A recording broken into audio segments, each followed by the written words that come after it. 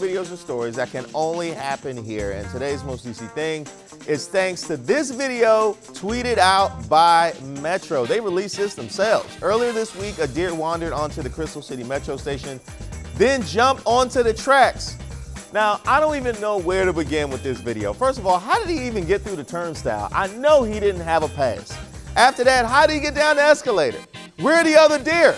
Because they're never by themselves. When have you ever seen a deer by himself? Where's Peeps at? I don't believe you. You need more people, deer. After surviving the Metro, which is a feat in its own right, because many humans can barely do that, where did he go afterwards? Where's the party at? What's going on in Crystal City Metro this deer had to go see? I need to know.